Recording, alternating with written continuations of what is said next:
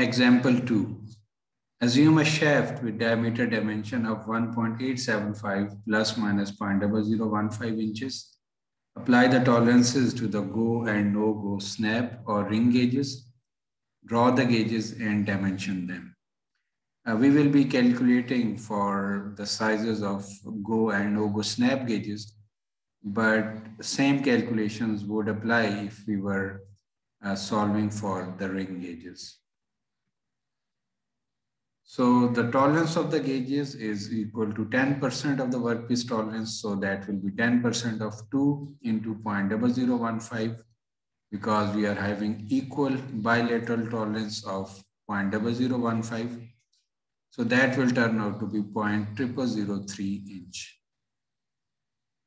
The basic size of the go gauge is equal to MMC of the feature being inspected. So the feature being inspected here is an external feature, that is the diameter of a shaft. So the basic size of the go snap gauge will be equal to the upper limit of the diameter, that is actually the MMC of the diameter. So that will be equal to 1.875 plus 0.0015. So the basic size of the go snap gauge turns out to be 1.8765 inches. And as we discussed that the tolerance is applied in the minus direction for the go snap gauges. So the go snap gauge will be dimensioned as 1.8765 plus 0 minus 0.0003.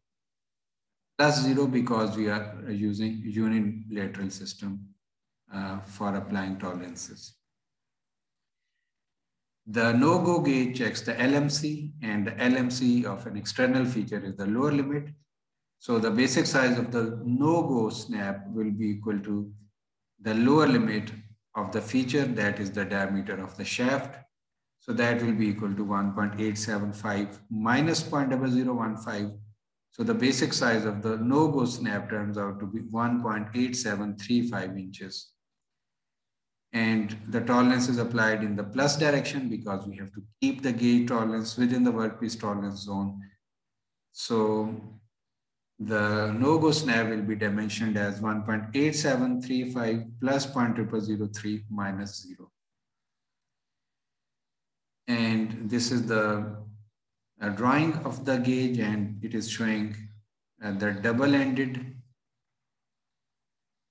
snap gauge where the go and no-go gauges are on the opposite sides of the gauge, but we could have actually a progressive snap gauge where the go and no-go would be on the same side of the gauge, but the dimensions would be the same. So the go snap has a size of 1.8765 plus 0 minus 0.0003, and no-go has a size of 1.8735 plus 0.0003 minus 0.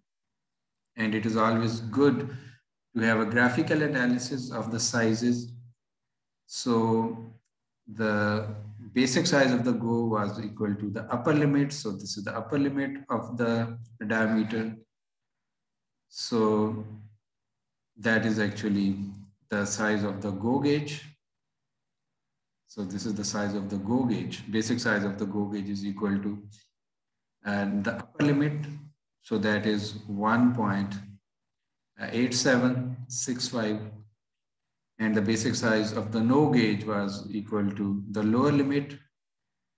So this was the MMC, the upper limit, the lower limit is equal to LMC, and that is the basic size of the no-go gauge. So that is 1.8735 inches.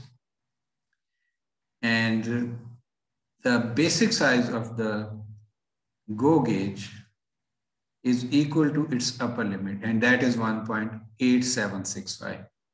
And the lower limit will be 1.8765 minus 0.0003, so that will be equal to 1.8762.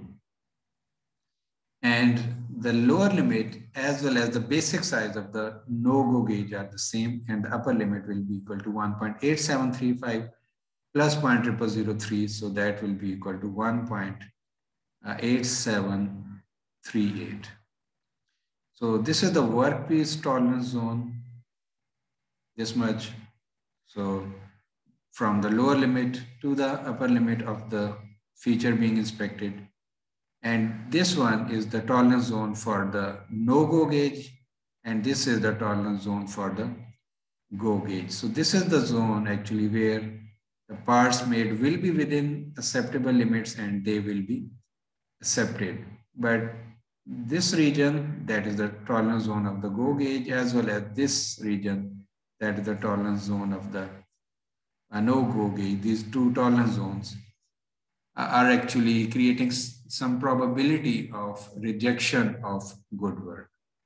So that is a limitation of applying unilateral tolerance to the design of gauges, but we are avoiding the probability of accepting bad work, the work that is beyond these limits. So the work that is greater than the upper limit or that is the smaller than the lower limit. So that risk is there if we are using bilateral tolerances, but that risk is avoided if we are using unilateral tolerances. Thank you.